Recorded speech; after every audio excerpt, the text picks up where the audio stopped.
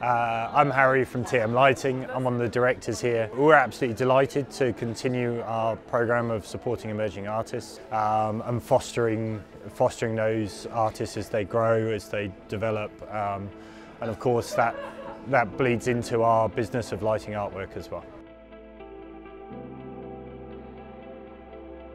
Yeah, I'm feeling super excited. This has been like a long project and it's amazing to see it like out there. It felt excellent. I feel just graduating from UAL has been an amazing opportunity to like be able to continue meeting new people and be able to kind of like pour through that new professional life and still being able to build from my MA project. So yeah, super amazing stuff.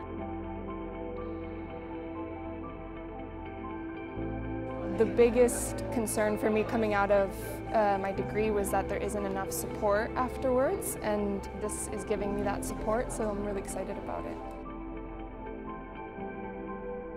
I feel more confident about my artwork and my own practice, and so I am actually making more work that I don't think I would have been making if I didn't have this mentorship opportunity. It's very exciting to be part of a new community. I think it's going to be, because obviously I've just graduated, so you have that sort of like, you've almost to a certain extent lost your old family, and I think it's going to be really nice to sort of like have a new family to engage with.